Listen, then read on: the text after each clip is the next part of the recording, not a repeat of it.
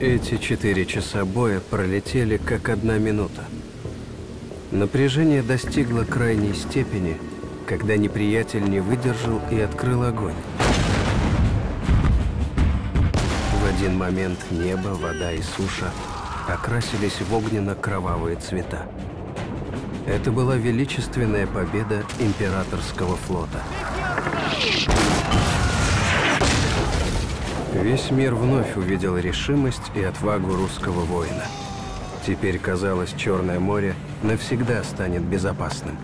Нужно только дождаться, когда установится штиль, рассеется дым от пожаров, и можно будет отходить к родным берегам в бухту Севастополя. Только один человек, победитель, знаменитый адмирал Нахимов, стоя на палубе императрицы Марии, понимал: это лишь начало ужасной и беспощадной мировой войны.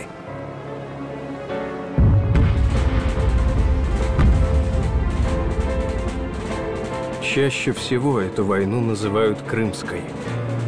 Но крымские бои, в том числе прославленная оборона Севастополя, это лишь часть другой, большой войны. Боевые действия тогда охватили огромные территории, от Балтийского моря и Арктики до Кавказа и Тихого океана. Война велась на удаленных друг от друга землях. Участники ее преследовали глобальные цели. С каждым новым шагом накал идеологического противостояния возрастал. Эти факторы – признаки мировой войны. Именно поэтому Крымская война середины XIX века получила название «Нулевая мировая». Она стала своего рода репетицией двух грядущих мировых войн – Первой и Второй.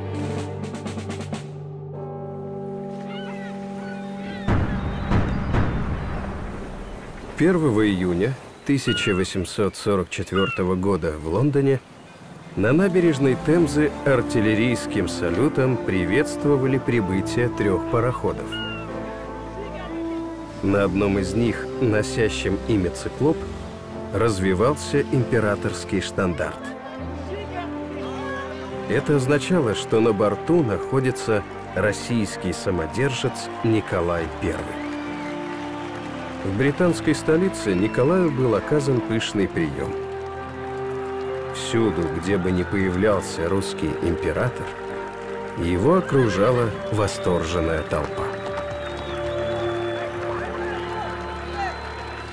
Уверенный взгляд, безукоризненные манеры, а главное – рыцарское благородство, сквозящее в каждом жесте. Монинг-Пост. Принимая участие в официальных торжествах, русский царь ни на минуту не забывал о главной цели своего визита. Во время встречи с премьер-министром Британии Робертом Пилем Николай раскрыл интересы своей державы. Он не сомневался в искренности своего визави.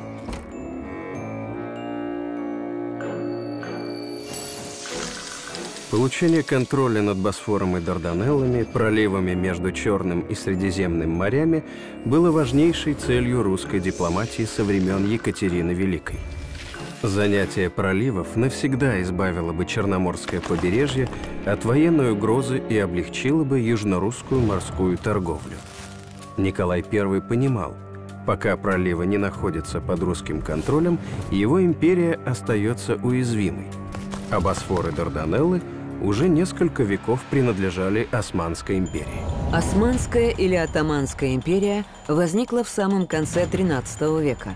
Вступила в эпоху могущества в 1453 году после завоевания столицы Византии Константинополя. В момент наивысшего расцвета, кроме территории современной Турции, включала в себя страны Ближнего Востока и Северной Африки, Грецию, Крым и Балканские земли. К середине XIX века Османская империя пребывала в состоянии упадка, содрогаясь от национальных восстаний и теряя свои владения в разных частях мира. Николай I недаром назвал Османскую империю больным человеком Европы.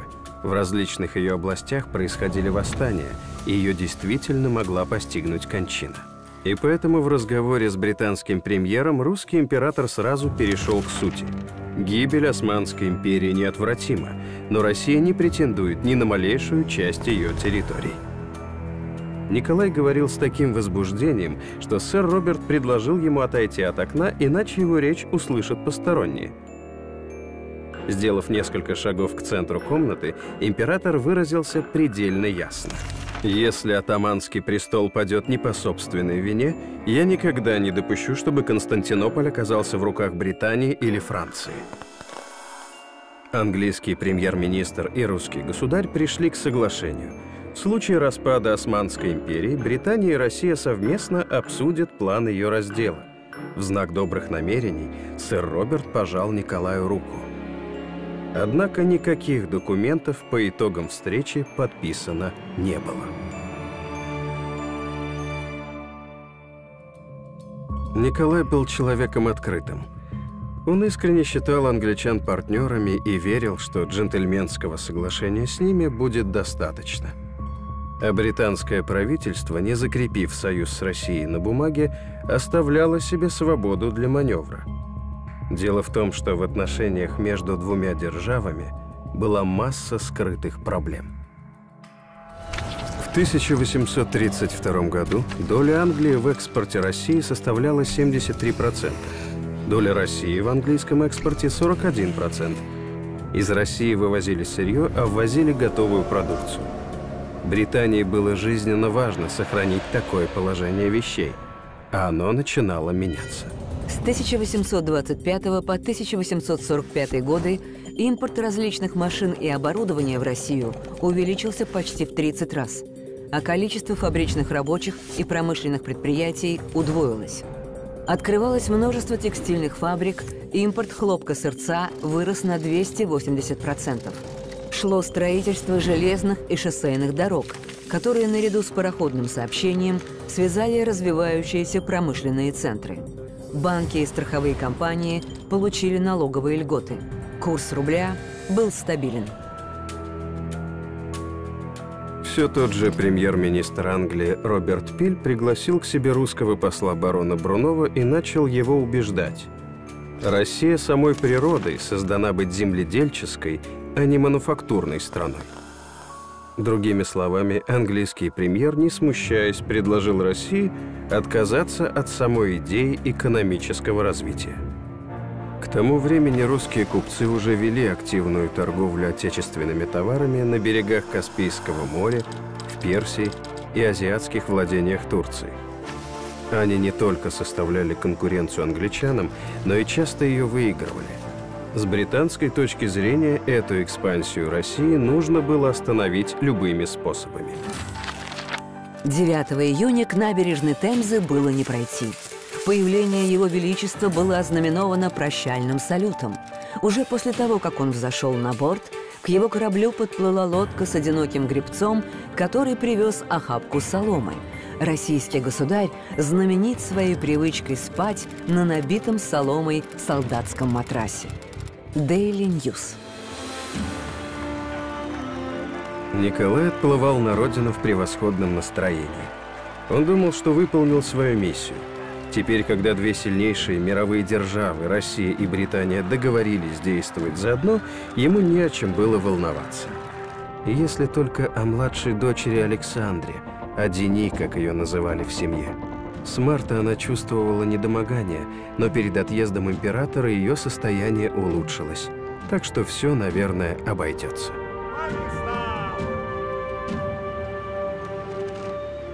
А когда «Черный орел», корабль императора, скрылся за горизонтом, к отправке уже была готова британская шхуна с несколькими сотнями пудов пороха на борту.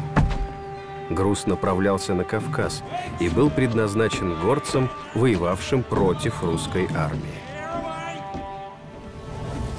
С дочерью Николай Павлович проведет всего 2 месяца. Она скончается в августе, сказав перед смертью 2 слова: «Будьте счастливы». Мир с Британией не продержится и 10 лет. Война между двумя великими державами была предрешена уже в тот момент, когда английский премьер клялся русскому императору в верности. Англичан беспокоил не только экономический подъем России. В Европе помнили силу России, как в марте 1814 года победоносная русская армия, разгромив Наполеона, прошла по Елисейским полям. И теперь русская армия снова была в Европе. В 1846 году в Австрийской империи произошла революция, в ходе которой император Фердинанд отрекся от престола, а его брат отказался от прав наследования в пользу сына. Так пришел к власти 18-летний Франц Иосиф. Вскоре восстала Венгрия. Тамошние повстанцы собрали армию, объявили Габсбургов низложенными и нанесли поражение правительственным войскам.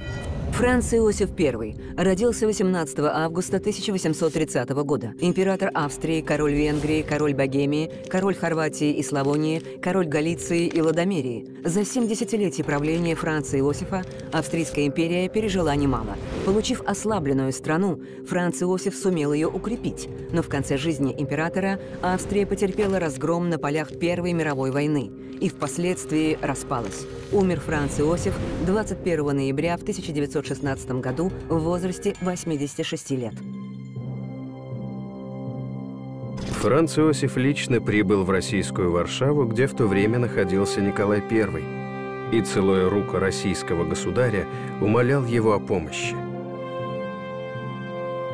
Николай отнесся к юному императору как к сыну и согласился оказать ему военную поддержку. Через несколько дней он бросил против венгров 100 тысяч солдат под командованием фельдмаршала Паскевича. Паскевич Ереванский Иван Федорович родился в 1782 году. Начал карьеру в царствовании Павла I, в 18 лет став его флигель-адъютантом. Герой Отечественной войны 1812 года, русско-персидской и русско-турецких войн. Руководил покорением горцев Северного Кавказа и разгромом польского восстания. После был назначен наместником царства польского. Был доверенным лицом императора Николая I. В июне 1849 года 4 корпуса русской армии входят на территорию Австрийской империи. Войска под командованием Паскевича энергично наступают по всем направлениям, окружая силы мятежников по частям. 13 августа венгерская мятежная армия капитулирует. Паскевич посылает Николаю донесение: «Венгрия у ног вашего величества». Российский самодержец спас Австрийскую империю от распада и ничего не потребовал взамен. Ему было достаточно благодарности Франца Иосифа. Королеве Виктории, посетившей заседание парламента, пришлось пережить несколько весьма неприятных минут. И хотя Ее Величество так и не смогла ответить на вопрос, продолжает ли она считать императора Николая нашим союзником, ответ, похоже, очевиден. Теперь, после вторжения в Австрию, Россия превратилась в угрозу и нашей безопасности. Таймс. Именно тогда Россию стали называть жандармом Европы. Николай не увидел испуга и раздражения европейских держав. В этой обстановке он решил вернуться к диалогу с британским правительством. В январе 1853 года российский император встретился с английским послом Гамильтоном Сеймуром. В почтительном молчании Сеймур выслушивал детали тайного плана раздела Османской империи, который предложил Николай. Согласно этому плану, Англии отходили бы Египет и остров Крит. Россия же, вдобавок к действующему протекторату над Дунайскими княжествами Валахии и Молдавии, получила бы контроль над славянскими землями Сербии и Болгарии. Болезненный вопрос о проливах впрямую не ставился. Прощаясь с послом, Николай сказал, что полностью доверяет британскому правительству и не просит никаких обязательств или соглашений. Это свободный обмен мнений и в случае необходимости слово джентльмена. Сеймур был настолько смущен и подавлен масштабом планов русского императора, что, выходя из кабинета, споткнулся и упал. Николай добродушно усмехнулся и помог английскому послу подняться на ноги. В своем плане Николай искренне пытался учесть интересы Британии. Однако англичан это предложение не обрадовало. Для того, чтобы остановить Россию, они втайне решили защищать суверенитет Турции, если потребуется, то и с оружием в руках. В 1838 году английское правительство навязало Турции неравноправное торговое соглашение, по которому Британия получила серьезные преимущества по таможенным тарифам. В итоге в Турцию хлынул поток английских фабричных товаров, настолько дешевых, что местные производители, не выдерживая конкуренции, разорялись. Чтобы поддержать на плаву тонущую экономику страны, османский министр финансов регулярно ездил на лондонские и парижские биржи и выпрашивал там суды. Это еще больше погружало Турцию в экономическое рабство. Проводником британской политики в Константинополе был в те годы Чарльз Стрэтфорд Каннинг. Чарльз Стрэтфорд Каннинг. Младший сын лондонского торговца ирландского происхождения. Родился в 1786 году. Был назначен послом в Константинополь в 1842 году и вскоре стал оказывать решающее влияние на внутреннюю и внешнюю политику Османской империи.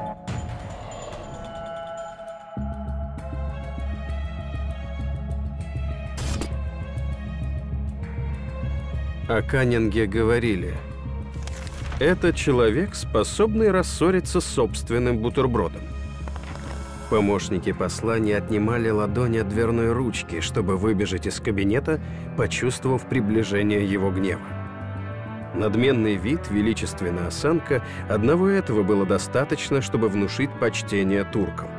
Малейшее несогласие с планами великого посла, великого Эльчи, как его называли, грозило министрам и чиновникам немедленным лишением своих постов.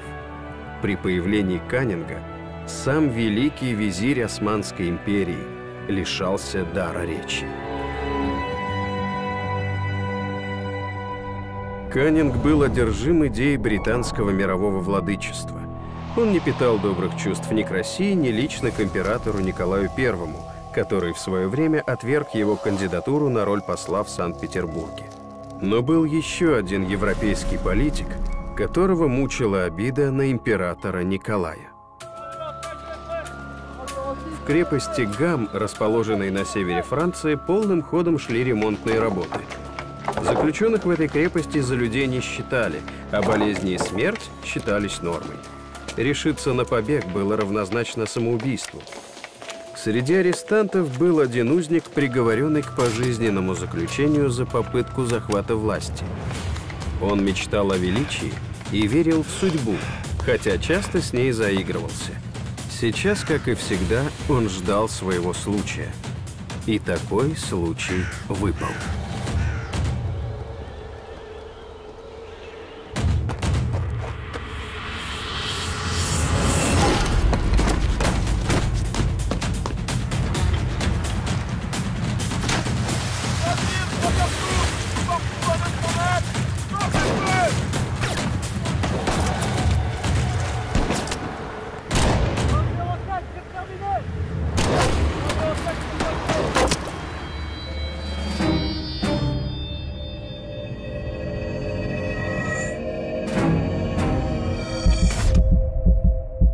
Шарль Луи Наполеон Бонапарт родился в 1808 году в браке младшего брата Наполеона I, Людовика Бонапарта, короля Голландии, и Гортензии Багарне, приемной дочери того же Наполеона. Вырос при блестящем парижском дворе своего дяди. Отца практически не знал. После падения Бонапарта и прихода к власти династии Бурбонов мать Луи Наполеона была вынуждена покинуть Францию и вместе с детьми скиталась по Европе, пока не осела в Швейцарии. Луи Наполеон не смог получить образование и поступил на военную службу. Перемену судьбы Луи Наполеон воспринимал как вселенскую несправедливость. Он объявил себя законным наследником империи Бонапарта и решил захватить престол. С этой целью с группой сторонников он тайно переправился во Францию. При себе он держал прирученного орла. По замыслу, в момент признания Луи Наполеона императором, выпущенная по специальному знаку птица должна будет воспарить над его головой. Но первый же военный патруль схватил Луи Наполеона, и вскоре тот оказался в Пикардии, в замке Гам, откуда через 6 лет он бежал. Своего триумфального часа ему пришлось ждать недолго. В 1848 году династия Бурбонов была свергнута, а Франция объявлена республикой. Луи Наполеон был избран ее первым президентом. Однако по Конституции президент не имел права избираться на второй срок. Зная Луи Наполеона, можно было не сомневаться, он найдет способ обойти Конституцию. 2 декабря, в годовщину коронации Наполеона Бонапарта, его племянник совершил государственный переворот. Распустив национальное собрание и жестоко подавив сопротивление, Луи Наполеон ввел в стране режим личной власти, а ровно через год провозгласил себя императором Наполеоном III. Скоро бывший арестант будет участвовать в судьбах стран Европы, а пока необходимо, чтобы его императорский титул был признан другими европейскими державами.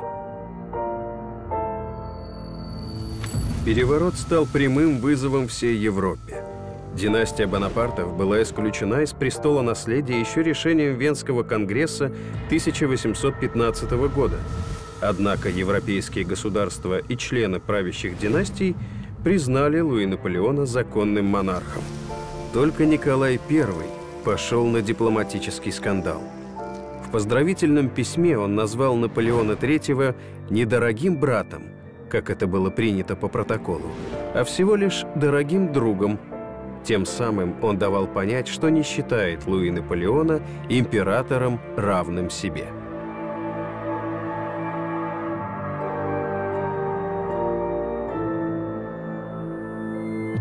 Прочитав письмо, Луи Наполеон был страшно возмущен.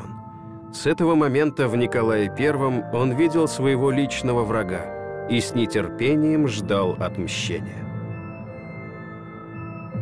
«Пора разогнать кровь в наших жилах и взять реванш за поражение 12-го года. Только смыв пятно того отступления, Франция вернет себе гордость.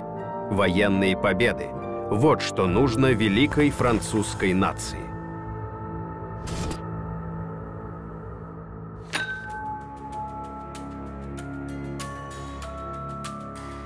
Россия была идеальным противником. Слишком многие ей завидовали, слишком многие ее боялись. К тому же Луи Наполеон хотел разрушить старый антифранцузский альянс. Выбирая в качестве врага Российскую империю, он мог твердо рассчитывать на сочувствие Англии. Оставалось найти повод для открытого конфликта. И он нашелся. Снова на Востоке. Чтобы добиться популярности в стране, Луи Наполеон сделал ставку на духовенство.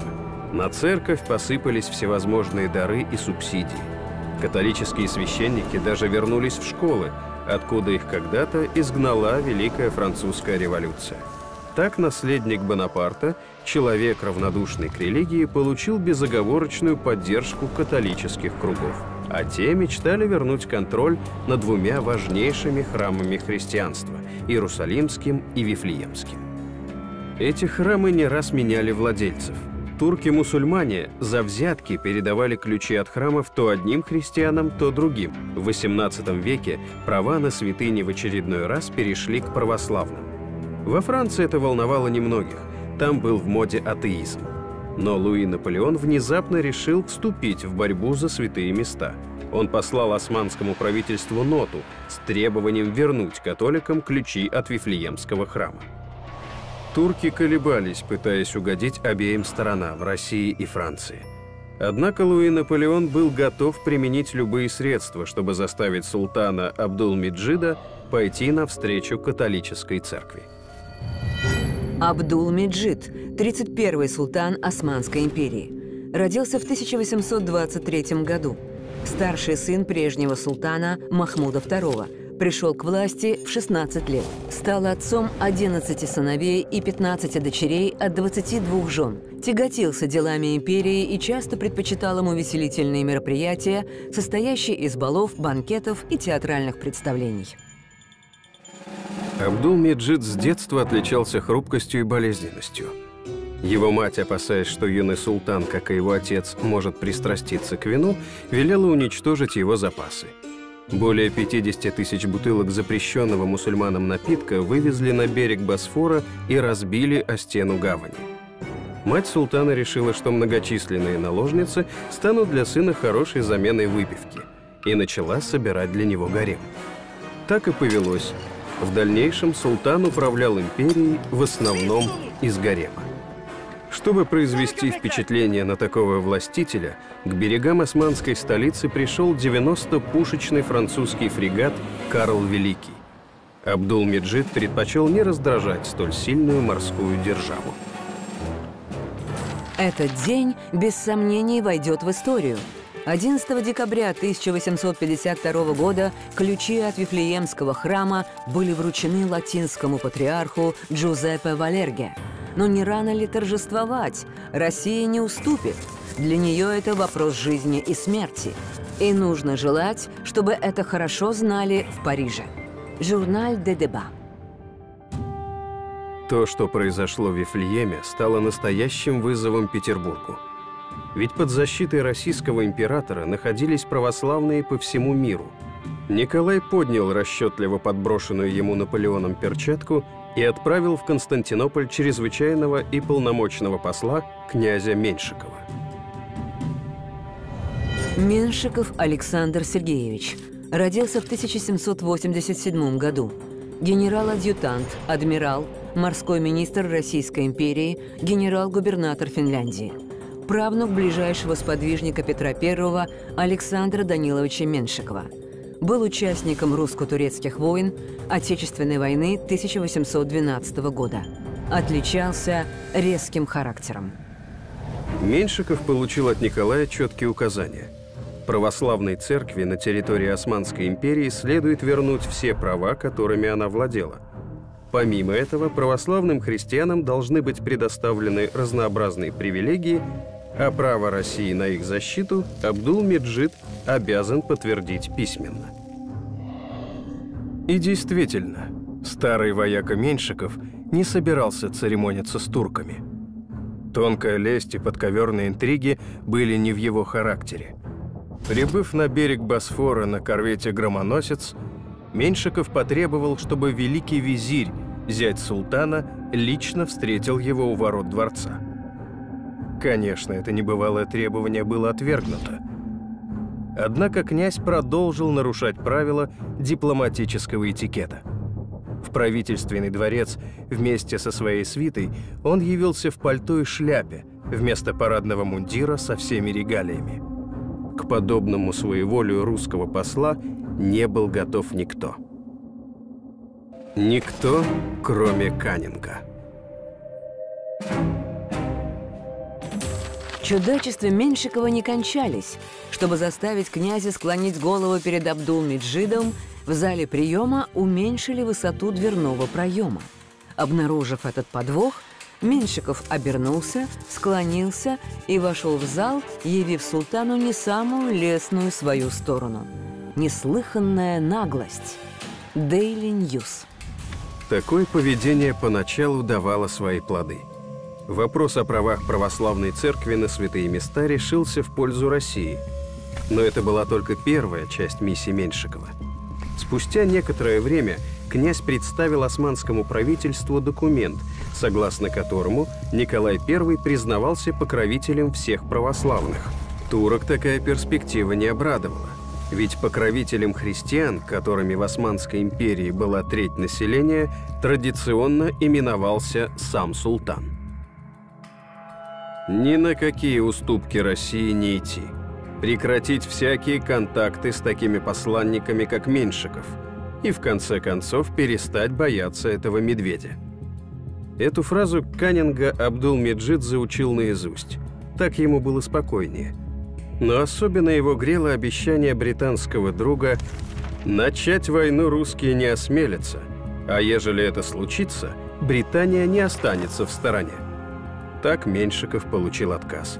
Князь пришел в ярость. Без долгих раздумий он велел персоналу посольства собираться в Россию, прихватив с собой все документы и посольский архив. 3 дня громоносец простоял на внешнем рейде. Чрезвычайный посол ждал, что турки опомнятся. Не опомнились. И корабль снялся с якоря. Князь покидал Константинополь, так и не выполнив своей миссии. Не вмешайся, Стрэтфорд Каннинг, все могло бы закончиться по-другому. Но теперь, чтобы вынудить султана принять условия России, Николаю оставалось только силовое решение. Он приказал 80-тысячной русской армии занять Дунайские княжества, Молдавию и Валахию. Но и это пока еще не означало войны. Николай I до последнего был уверен, что если ему и придется воевать, то исключительно с ослабленной Османской империей. Британию он продолжал считать своим союзником и был убежден в том, что Луи Наполеон не решится в одиночку выступить против России. А людей, которые смогли бы дать императору верный совет, рядом не оказалось. Канцлер Российской империи Карл Нессельроде старался ни в чем не противоречить Николаю. Занимая пост министра иностранных дел аж с 1816 года, к концу карьеры Карл Васильевич заметно устал от службы и значительную часть своих обязанностей возложил на помощников. Лишь встреча с императором вынуждали его отрываться от главной страсти – выращивания цветов. И нередко случалось, что доклады он принимал прямо в оранжерее.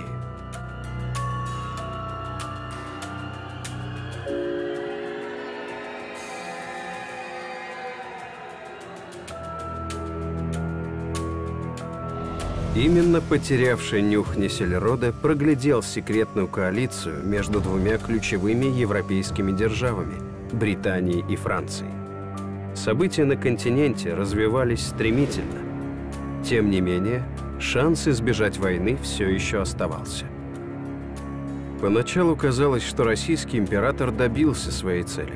Николай получил предложение в обмен на уступки со стороны Турции вывести русские войска из Дунайских княжеств.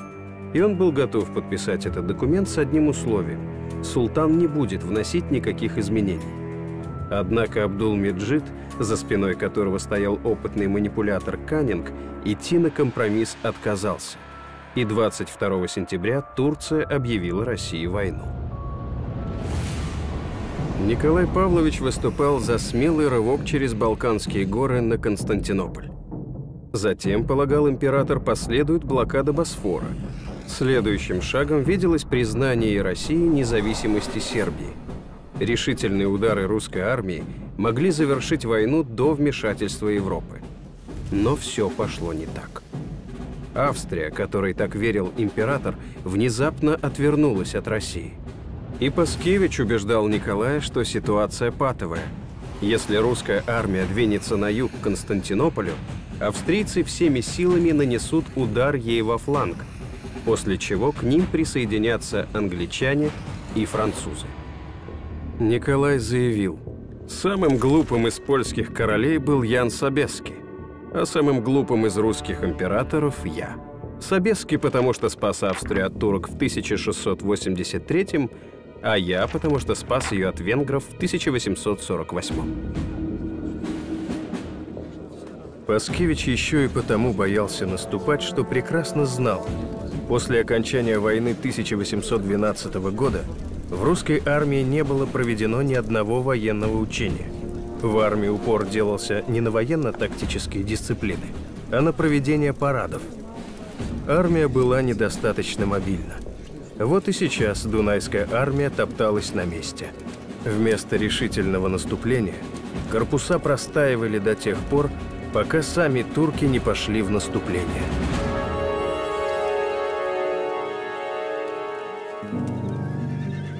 Осенью 1853 года начались активные военные действия на Балканах. Турецкое войско в 14 тысяч штыков под командованием Амер-Паши перешло на северный берег Дуная и вытеснило русских из селения Альтаница. Русские солдаты воодушевлены. Наконец-то первое настоящее дело. Ночь проходит в оживленных беседах у костра. Вспоминают прошлое, смешат друг друга байками, поют бодрые песни. Настраиваются на победу. Утром бригада в составе всего лишь 6000 человек, несмотря на превосходство противника в численности, идет на штурм турецких укреплений. С высокого берега противник засыпает штурмующих снарядами и пулями. Однако русские войска, потеряв около 1000 офицеров и нижних чинов, снова и снова идут в атаку. Несмотря на выгодную позицию неприятеля, турецкие потери превышают русские вдвое. Турки, не ожидавшие такого напора, начинают в панике выходить из укреплений, готовясь отступить на южный берег Дуная. Русские солдаты занимают высоту. И тут звучит приказ к отступлению. Никто не верил своим ушам. Победа была уже у нас в руках. Но приказ есть приказ. Турки были поражены не меньше. Они даже сочли поначалу отход русских какой-то военной хитростью. Среди солдат поползли слухи о том, что в ряды военачальников закралась измена. Но измены не было. Военное начальство опасалось развертывать активные наступательные действия. Главнокомандующий граф Паскевич ожидал австрийского предательства и удара во фланг русской армии. Поэтому и наступление на Балканах теряло всякий смысл. Главное сражение этой войны было на дипломатическом фронте, и оно было уже проиграно.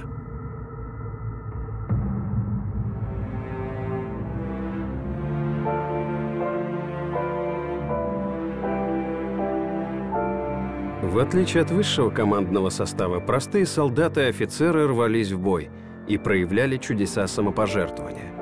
Во время другого боя, чтобы не позволить неприятелю вывести брошенные орудия, было решено занять овраг. Но выполнить поручение никак не удавалось. Перед валом находился глубокий ров, ни спуска, ни моста в этом месте не было. Тогда рядовой Никифор Дворник прыгнул в ров, встал поперек и, нагнувшись, прокричал: «Переходи через меня, ребята, дело будет скорей».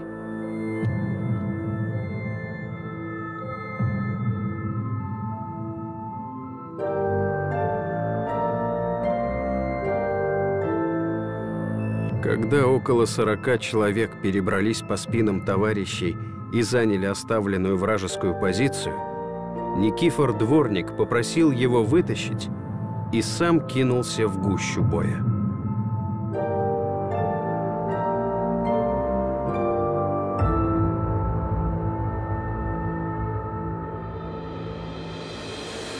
Сражаться с турками приходилось не только на Дунае. Военные действия шли и на Кавказе. В ночь на 16 октября войска Османской империи пошли в наступление. 5000 вооруженных турок высадились на российской территории и напали на приграничный пост в Западной Грузии, который охраняли несколько десятков человек с 2 орудиями. Русский отряд отчаянно защищался, но был практически полностью вырезан. Среди турок особо свирепствовали башибузуки. Башибузуки. В переводе с турецкого «с неисправной головой» или «безголовые». Специальные отряды османской армии, которые вербовались из воинственных племен Малой Азии и Албании. Отличались крайней жестокостью, склонностью к мародерству и полным отсутствием дисциплины. Башибузуки устроили показательную расправу над русскими. Распяли тамошнего чиновника, отпилили голову священнику, подвергли пыткам беременную женщину. Османские войска демонстрируют отличную подготовку и высокие боевые качества. После победы под Альтаницей новый триумф, теперь уже на Кавказе. Взята неприступная крепость, пограничный пост. Абдул-Меджид может гордиться своей армией. Трепещи, Россия. Фигаро. Впрочем, турки недолго радовали своих европейских друзей даже такими бессовестно раздутыми успехами. При первом же серьезном столкновении с русской армией они были беспощадно биты. 14 ноября на Кавказе князь Бебутов с 7000 человек пехоты и около 3000 кавалерии начинает преследовать 36-тысячную армию Ахмед-Паши, которая до того пересекла российскую границу, но от боестолкновения уклонилась. Через 3 дня турки возвращаются на османскую территорию и там останавливаются. Бебутов приказывает войскам идти на неприятеля, взяв с собой провианта на 5 дней и повозки для раненых. Узнав о приближении наших войск, Ахмед-Паша сначала не поверил, а потом заявил своим приближенным: «Русские с ума сошли, либо упились своей поганой водкой». Он распорядился заранее приготовить веревки, чтобы связать захваченных в плен генералов и офицеров и отправить их в Константинополь. Ахмед-Паша не сомневался в победе над малочисленным корпусом русских. Утром 19 ноября войска Бебутова подходят к неприятельской позиции на расстоянии 2 верст и выстраиваются в боевой порядок. В полдень начинается артиллерийская перестрелка. Через час Бебутов двигает 4 батальона в обход турок с правого фланга. Они спускаются во враг, поднимаются на противоположный скат и, войдя на вражескую батарею, успевают захватить несколько орудий. Турки, пораженные смелостью русских, выдвигают им навстречу резерв. Тогда князь Бебутов лично ведет в бой 2 запасные роты. Турки начинают покидать позиции. Русским воинам, вчетверо уступавшим по численности, хватает 2 часов, чтобы вынудить османскую армию к отступлению. Когда сражение окончилось, на поле боя стали собирать раненых. Русский гренадер, у которого осколком оторвало руку, отказался принимать помощь и показал на лежащего рядом турецкого солдата. «Нет, помогите турку, он хуже меня ранен».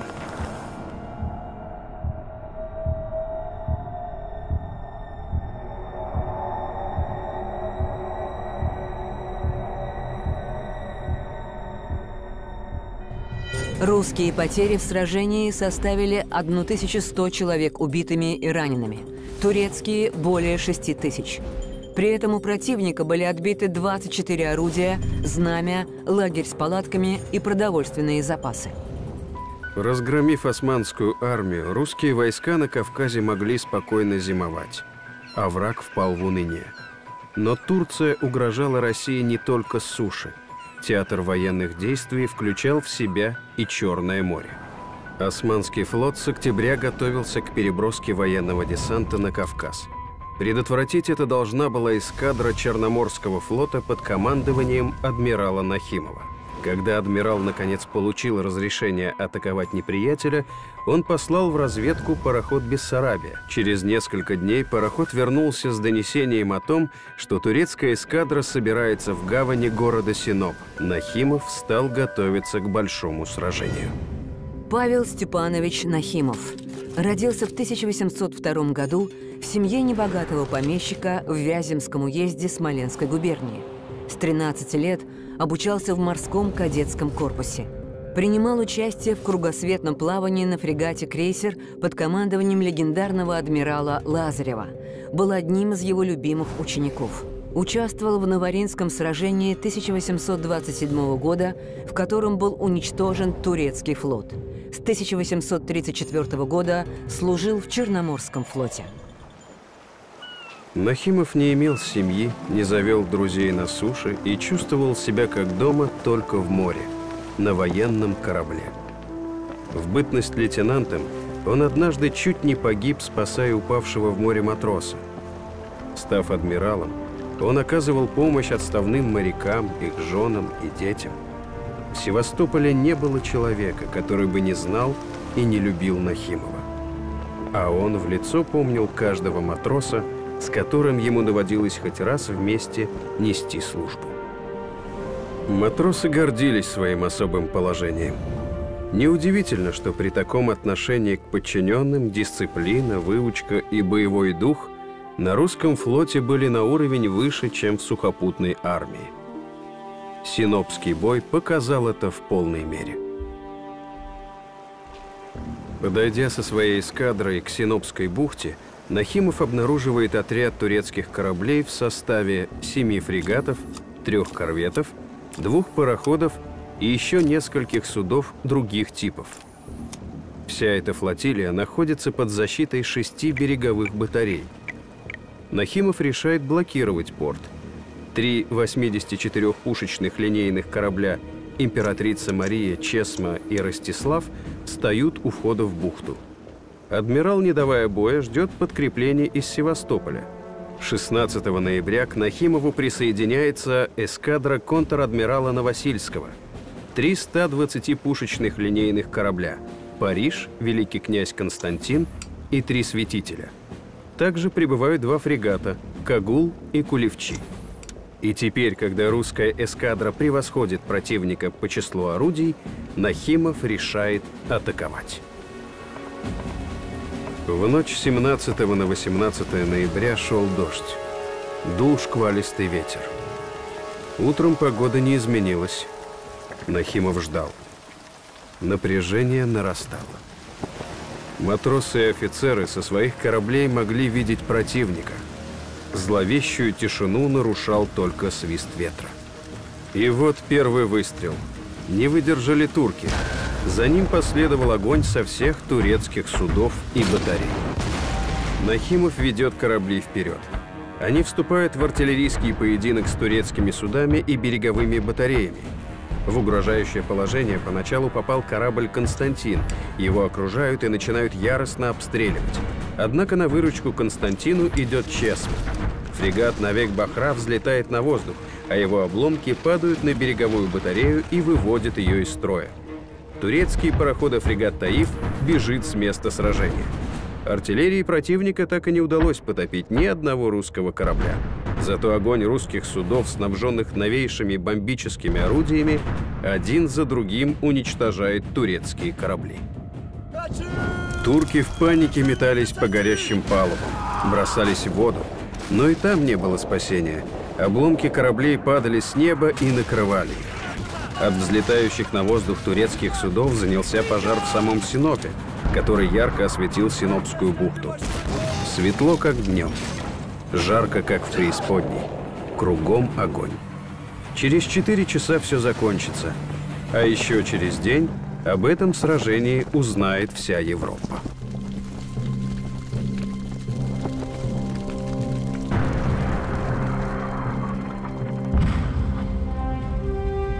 Впоследствии пресса европейских стран напишет, что русские специально поджигали город. Это, само собой, ложь. Синоп, древний греческий город, в те годы делился на 2 части – турецкую и греческую. Во время атаки русского флота православные греки остались в своей половине. Они совершенно не боялись русских и вовремя тушили пожары. А вот турецкая половина обезлюдила, и бороться с горящими обломками кораблей было просто некому. Всего за 4 часа весь турецкий флот и береговые батареи были уничтожены. Турки потеряли убитыми и утонувшими свыше 3000 солдат, моряков и офицеров. Около 200 человек попали в плен. Потери русских составили 37 человек убитыми и 235 ранеными. После боя Нахимов еще долго смотрел на Андреевский флаг, изрешеченный пулями. Адмирал был единственным, кто не разделял общей радости. Нахимов понимал, теперь европейские державы не останутся в стороне. Большая война неизбежна.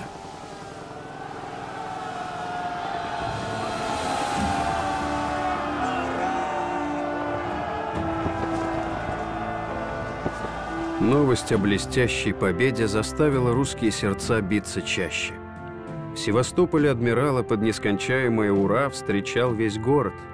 Государь Николай Павлович, воодушевленный замечательным подвигом Нахимова, наградил его орденом Святого Георгия II степени.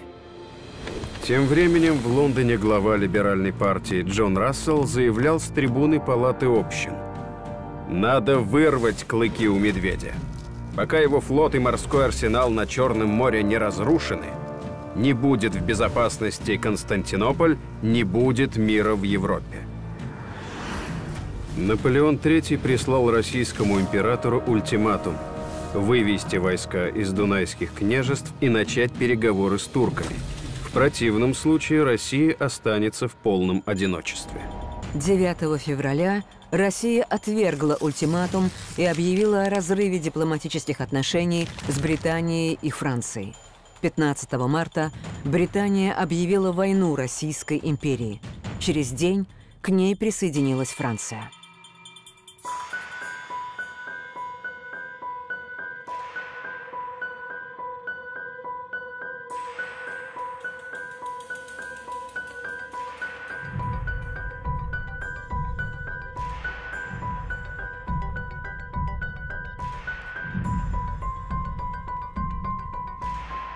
«30 марта императрица Александра Федоровна, застав мужа в кабинете, заметила в его глазах слезы. Николай несколько секунд смотрел на жену, словно ища в ней поддержки. Наконец, в его лице отразилась решимость. Император взял в руки перо и подписал манифест, которым объявлял войну двум западным державам – Франции и Британии. Дипломатические игры кончились. Начиналась большая война. Нулевая мировая.